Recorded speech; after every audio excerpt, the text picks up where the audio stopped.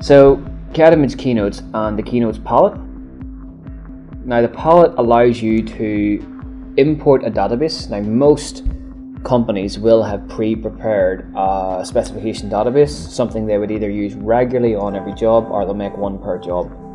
So if we can import, there's one that we make that we provide with the program. It's in the Archicad folder, Archicad 18, and it's in CAD Image Tools Extras.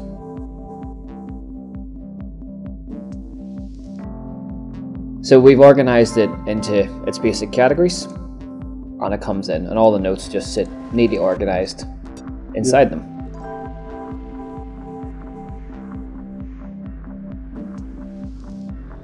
Now,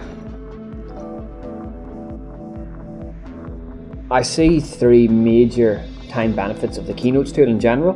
What normally would happen is I would select the label tool, set up what sort of text size I want and the arrow type, the basic stuff, and then you have 4 clicks, which would be, if I go and put a column down, if I wanted to mark that column, I would go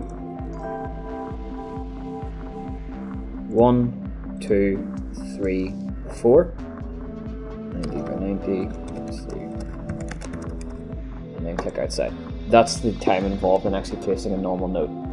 The difference with Keynotes is you double click a note and this information's already filled out, so all of the typing's taken away, which is most of the time, you know, say 60% of the time you're actually putting data. Now you still place it the same method. The 4th click isn't necessary because the 4th click is generally the text box size. So you can either draw your text box, but most people put the 3rd click on top of the 4th and then they can just type themselves. So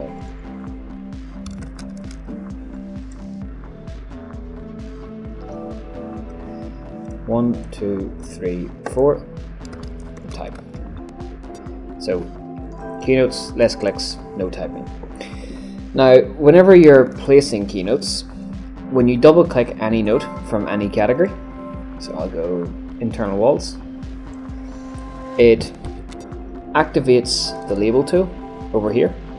Then the label will change to be a keynote label as opposed to standard text, and the keynote knows this data. So this data is filled into that label. So now when you place it, you get that.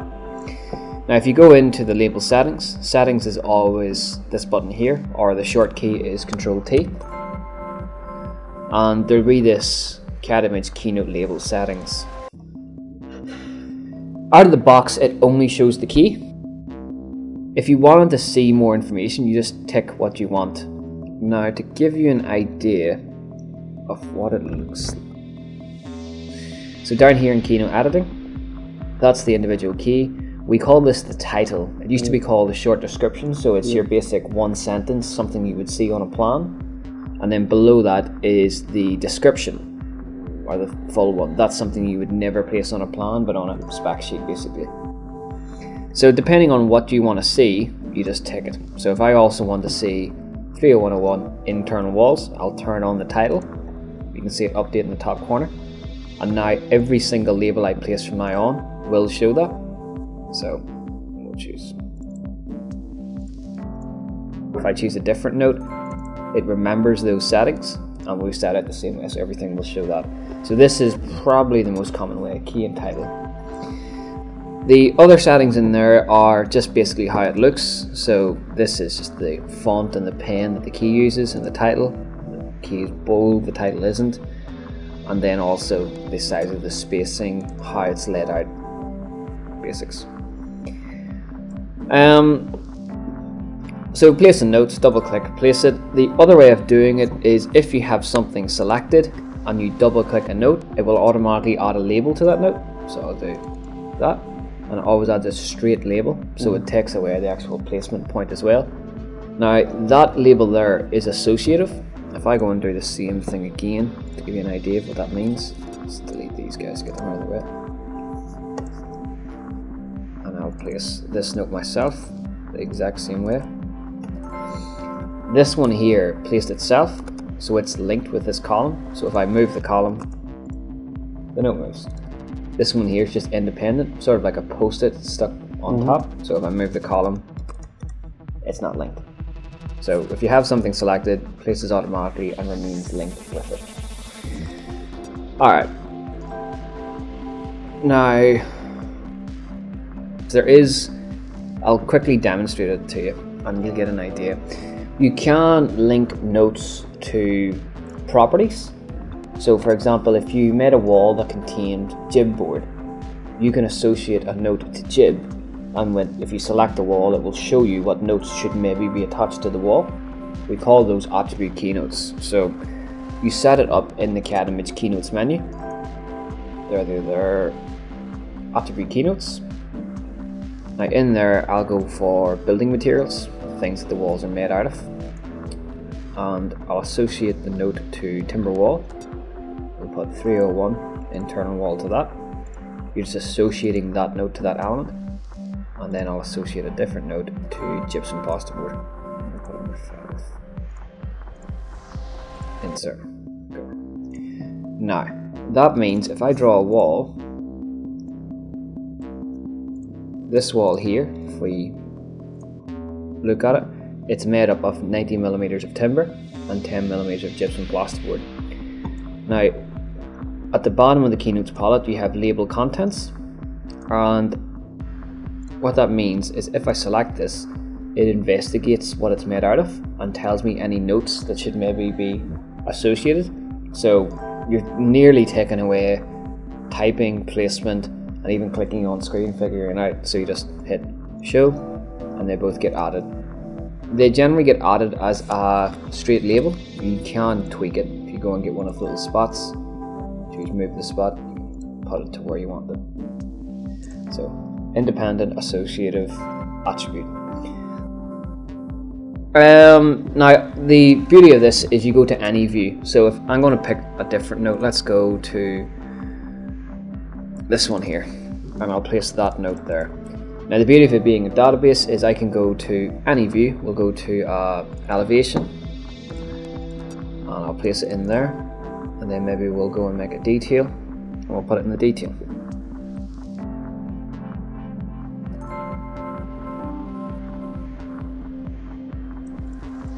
There we go. Now the beauty of this is if I update the note in the database, the 30 times that I would place it throughout a project, I can fix that all in one. So to modify a note in the database, inside the palette you have keynote editing. So again, all your notes now, we'll make it really blatantly obvious, and I'll write update note there, and you'll see that instantly up here that fixes itself. Now nothing in the model will ever change automatically without you knowing. You always have to, commit to it or tell it to do it. So all of these labels, 601, will still say just Newplex. So I'll have to go and interrogate my model and tell it where I wanted to fix it. And the way you do that is in CAD Image Keynotes menu, and we have this thing called audit labels. So check them all out and see what's going on. So when you go into audit labels, it quickly checks all of this view. So all of those notes, which is just 301, 501, 302 and 601, are listed there. Now 601, it tells us that this has changed. So it's highlighting there for me. Now I can hit repair and that note will fix. What it's showing me right now is all the keynotes in the current drawing. If I want to see all the notes in the whole project, I'll change this to entire project, and you hit refresh for it to go and look, and it says this note has also changed in the elevation and the detail. So I can individually update the detail one, or I can select the note as a whole and it will update all three. Repair, and it will get fixed everywhere. So that's how we fix notes. That's probably one of the big time-saving benefits of keynotes. The other thing that you can do is, instead of, let's say we want to change that to granite, instead of me relabeling 60101 to granite, I actually just want to change it from 60101 to 60104 because I have another keynote, so I want to swap them out. So I can swap out the label here. So we know refresh, we know replace, we know replace is changing them out. I can hit replace, and I'll replace it with 60104 and OK, and they'll get changed in all the views. So this autopilot's very good now. You can see all the notes you placed in your project, you can check their status, you can swap them around. If you're not sure where you placed the note, you can select it and go zoom to, and it will take you to the correct view. Place it in, show you where it is. If you did actually want to see exactly where you placed every single label, it will zoom straight to it and show you. Okay, so we'll close this guy. So now we know how to place labels in all the different ways. We know how to update labels and how to check it. The third thing you might want to do is add new labels. So let's say I had a wooden finish. I want 60105 to be wooden floor. You select the note that you want, either the closest thing, like you would duplicate it and modify, or the next in line. So I would select that and click new, and it adds 60105, and everything will remain the same. Granite, 100 by 100 black granite tiles. So down here I'm going to change that to wooden floor, description, and I've just added in a note. Now the idea of this is that you wouldn't actually have to import a database, because people will be slightly worried that they now have to invest several hours in building a database to use, when that's not the case. You can just, instead of typing manually in a label here, you type it in here and you build up your database as you go. So by the end of the project you've got quite an extensive one. And now yeah, that note I can place anywhere. Okay.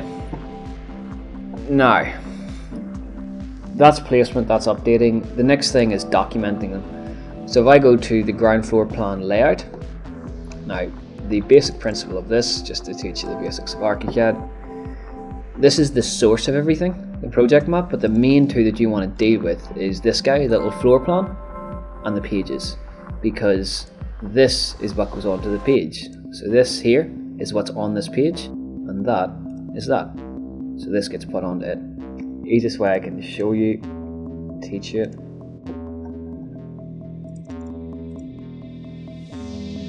Send down to the layout book.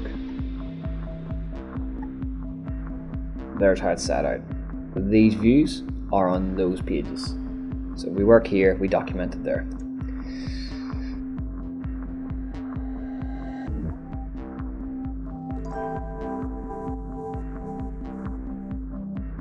CAD image keynotes and audit labels. Everything you'll always find for keynotes inside CAD image keynotes. So we first opened this palette, which is that one there. Then we've opened this one. Now what we're going to do is create a schedule, this option here, because if we take 501, let's go to that guy. This just says 10 mm jib lining board, but the actual full description, which is relatively short, says it must be overframing 600 centers with C truss or something. But obviously this could be 1 or 2 paragraphs long. We want to see that information on this page without having to put it on the drawing. So we go to CAD image keynotes and create schedule, and it says where do you want to create the schedule. So you can either do it for this page or all pages. So we'll do this page only at the minute, the current layout, and then say what notes do you want to schedule. I can do my whole database, I can do all of the keys used throughout my project, or just the keys that appear on this page. Most people do is only schedule the keys that appear on each page, which is the default option. Current layout only keynotes use this layout. If I click OK, up in the upper corner, builds that based on whatever it can find in that drawing. And that's how we do it. Now let's just change one thing quickly. Let's do 501 since I'm on it. And we'll change it to be, I'll change 2 things so we can see it. We'll put it at 450 centers in caps. And we'll change it to 13 mm. So if you change a note, there's several things you're going to need to fix. We're going to need to fix all the labels placed throughout my project. And then once we fix that, we're going to want to fix all of the schedules. So first off, to fix these guys here. It's the same method, CAD image keynotes audit labels. We can see it's changed. I select that and hit repair, and that fixes. Now if I go to my layout, that updates, but the schedule still shows the old information. So exactly the way you created it, below it is update. Update schedule, you can choose current page or all pages, click OK, and that will fix. So fix the labels, fix the schedules. Now the other way that can happen with this, if I go to an elevation, let's go to the south elevation, I'm going to place a ton of notes from services. Place that, I'm going to add all of those. Sweet. Now what a lot of people do is they'll have a blank sheet, they'll have their sheet index, maybe a transmittal, and then they'll have a sheet like an A3 at the start of a full document set that has all the notes placed, like a reference sheet, and then they'll, instead of creating this guy here, they'll put one single sheet at the front that has all notes used throughout the project. So the way to do that is, we'll call this sheet keynotes. And the thing is, I wanted to include all of those notes, and I also wanted to include all of the notes that are seen on these elevations. Just going to update it quickly. I wanted to put all of those notes, so every note on every page organized into this. So we do it via the same method. I'll make it A3 just to make it a bit more real. We go to CAD image keynotes and create schedule. Only this time, instead of scheduling this page and only the notes appear in this page, I'm going to do this page but all keynotes used in the project. And what it then does is very quickly scan through all of these, finds all the notes. So these we see on the floor plan in the section, and then these ones here were all in the elevation. Now obviously this page would be much bigger for most companies, but that's the two workflows that people work with.